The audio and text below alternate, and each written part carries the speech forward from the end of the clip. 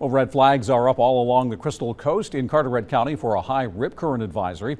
Stephen Glover is live at one beach with a look at the conditions there now. Stephen? That's right, Dave. Beach communities here in Carteret County say it's a perfect day to soak in the sun, but the water may be too dangerous to enjoy.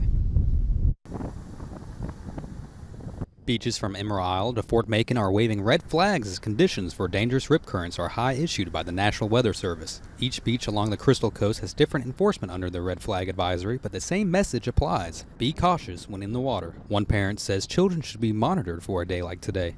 Yeah, I'd keep them close. I wouldn't let them get too far out. They have signs posted all over the beach, kind of advising what not to do and what to do, especially if you do go in the water. So listen to the lifeguards, listen to the signs, and just try to enjoy the sunshine. Some communities, such as Emerald Isle, are advising no swimming under these conditions, while others have lifeguards patrolling the beach and keeping a steady eye on beachgoers. One deputy fire chief advises anyone going to the beach during high rip currents to have someone watching at all times. On red flag days, we strongly discourage anyone from entering the water.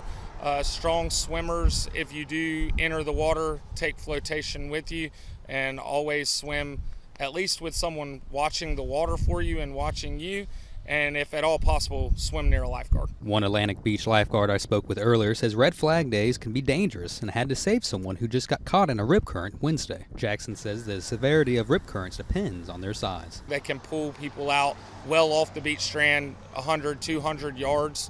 It's basically funneling water from the beach back out into the ocean at a rate, a current faster than the water around it is moving. So it can pull you from knee-deep water to water over your head in a matter of seconds. And the clear message from the Carteret County beach communities to beach goers is to stay safe, be aware, and definitely don't hesitate to ask for help, especially when riptides are occurring. Live in Atlantic Beach, Stephen Glover, WITN News. All right, thanks, Stephen. For updates on beach conditions and rip currents, you can go to the National Weather Service website or check out Carteret County Beach Community's Facebook pages for more updates.